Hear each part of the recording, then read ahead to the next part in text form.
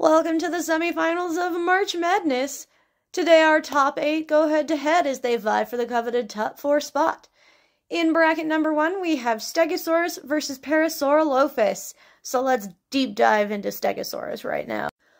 While a rare dinosaur, we do have 3 recognized species of Stegosaurus. We have S. stenops, S. ungulatus, and S. sulcatus.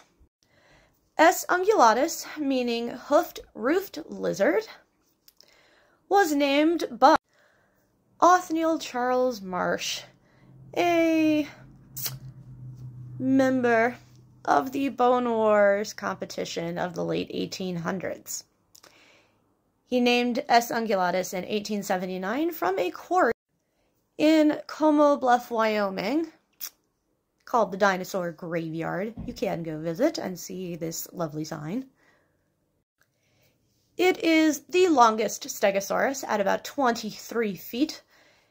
There was also one found in Portugal that has been tentatively assigned to this particular species. They're still working on it, trying to figure out if it's different or not. Some people even think it might be a Miragaia. We don't know yet. We're working on it.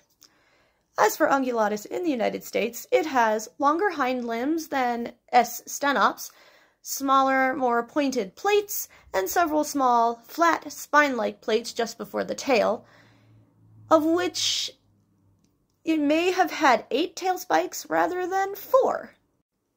S. stenops, which means narrow-faced roof lizard, was also named by Marsh in 1887.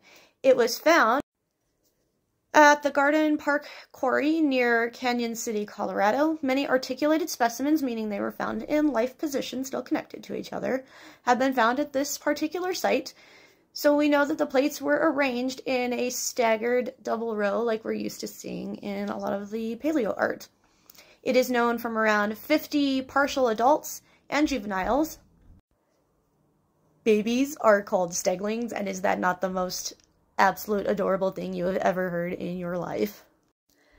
Some scientists advocate for combining S. stenops and S. ungulatus just because they don't think they're different enough to be separate species. They seem pretty different to me. Some paleontologists also believe that S. sulcatus, which means furrowed roof lizard, should be its own genus. This is due to its unusually large furrowed spikes. The bases are so large that they might actually belong on the shoulders or hips. And I mean, look at this guy down here on the bottom. I mean, he doesn't really look like Stegosaurus, so I'd believe he was something else. In any case, Stegosaurus is badass, no matter how many species, so vote for it.